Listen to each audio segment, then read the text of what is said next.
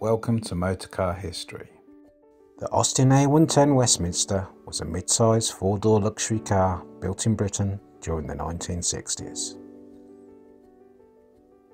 A luxury car still competitively priced and proved popular along with the more expensive Wolseley 6110. Fitted with a six-cylinder engine taken from its predecessor with a displacement of 2,912cc. This drove the rear wheels and brought the car up to its maximum speed of 104 miles per hour, 167 km/h. The predecessor's pontoon shape gave way to a fashionable version with tail fins and an extended wheelbase of all steel construction, available in monotone or duotone paintwork finish. Fuel tank capacity of 16 gallons, 72 litres, with a fuel filter in the pump and fuel tank. The four-door car came with four wind-down windows of toughened glass, all with ventilating louvers and stainless metal surrounds. All doors hung on concealed hinges at the forward edges.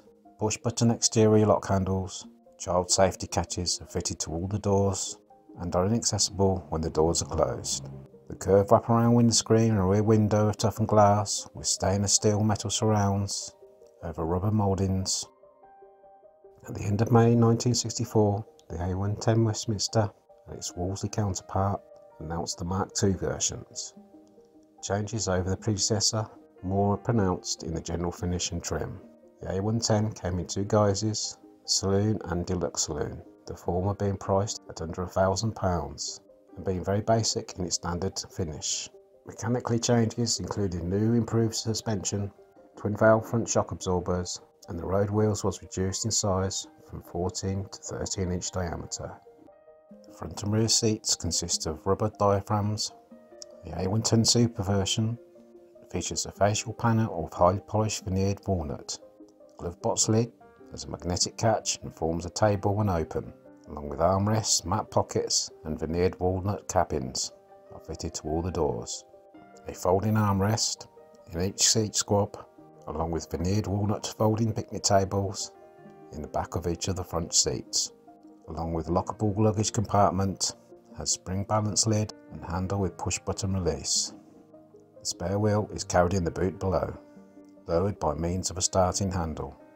The bonnet lock is controlled from within inside the car. Depending on the model, the facial panel has a wood finish.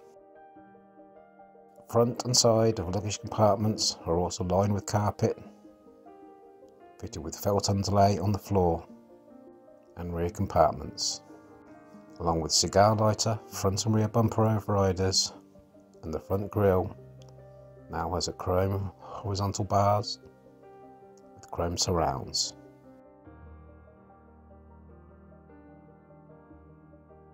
Instead of the 3-speed with overdrive gearbox, a 4-speed non-overdrive box is fitted with the option of overdrive at extra cost. Also at extra cost was a Borg-Warner automatic transmission, this being a large version of the Model 35, having an 11-inch torque converter.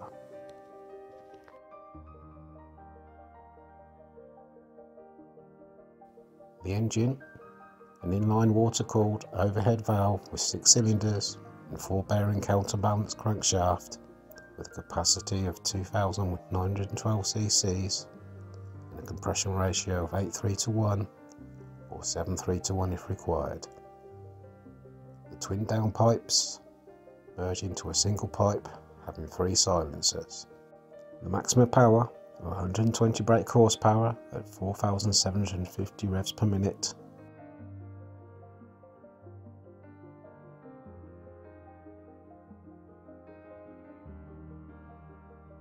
Thanks for watching and be sure to subscribe to Motorcar History.